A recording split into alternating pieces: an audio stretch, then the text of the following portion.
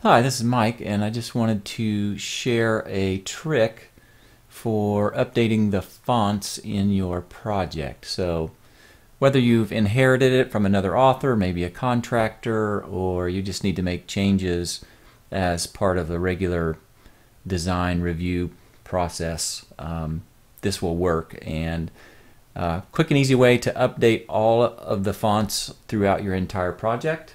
And we can just repurpose the translation feature in Storyline, and what that'll do is export all of our text out to a Word document, and then once we have that text and content in our Word document, we'll be able to use the functionality of Microsoft Word to do a really quick global find and replace from one font to another.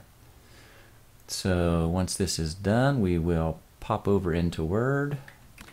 And here we are in Microsoft Word, and you can see I've got my translate column here. So this is all of the text in my Storyline course.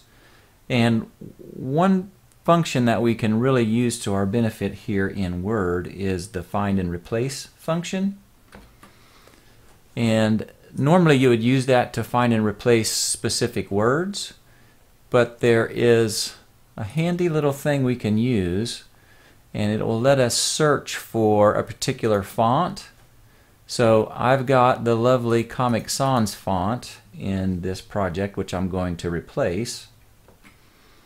So I'm just going to select the Comic Sans font. So that was down here under the More Options, and the Replace Format button lets you specify the font. And you can see, since I was in the Find What box, this is what it's going to search for. It's going to search for any text that has that Comic Sans font. Now we're just going to do the same thing. I'm going to click into the Replace With box, and I'm going to go down and specify the font that I want to replace the original. So let's just say Arial, that would be fine.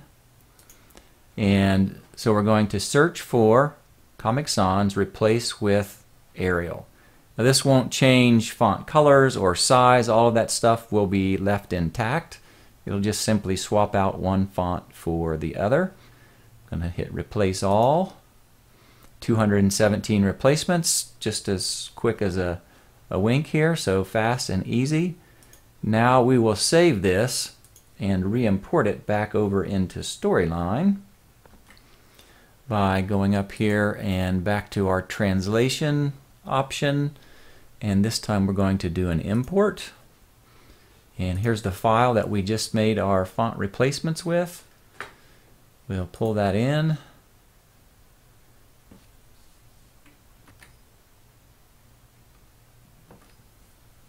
Here it comes. Now translation was successful, and if I come back into my slide here, we can see that all of those Comic Sans fonts have now been replaced with Arial. So that's a quick and easy way to avoid going through one by one, slide by slide, to update your fonts in a Storyline course. I hope that helps.